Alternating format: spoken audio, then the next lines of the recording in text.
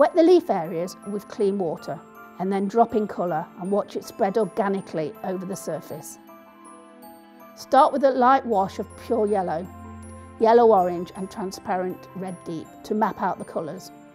It is easier to add more colour than it is to take it out. Continue to build up the colour and introduce green to some of the leaves. Work around the other leaves. Try and avoid the leaves next to each other if you do not want these to bleed into one another. Observe details like a few deep purple berries and the small budding flowers. Use the negative painting technique to paint the dark areas behind the lighter sections. This can be tricky, but offers an effective way of creating lights and darks.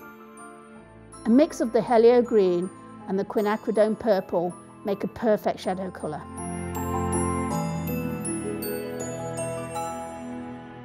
You can jump around the painting, allowing the earlier paint to dry.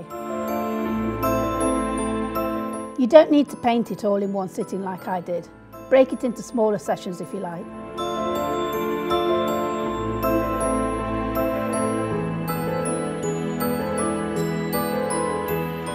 Don't forget, nobody else knows what the original source photo looks like, so you don't have to follow it too closely.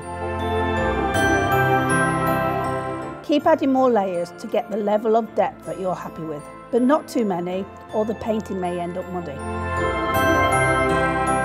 Use a damp brush to glaze over and blend some of the background colours to push the leaves in front forwards. Add the final details like the veins and any additional dark areas.